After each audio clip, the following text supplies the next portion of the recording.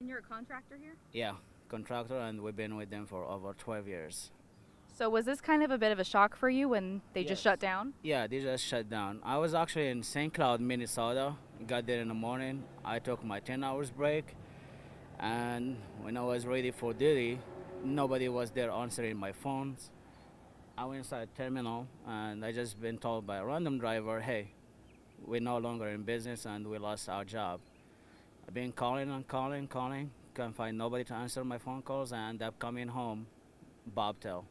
And until now, I have no idea what's going on or what happened. And they hold my 3 weeks of paychecks, and on top of now, I'm not getting paid for my 3 weeks. I end up spending fuel on my spending money on my fuel. So on top of not getting paid, I end up paying for my own fuel out of my own pocket.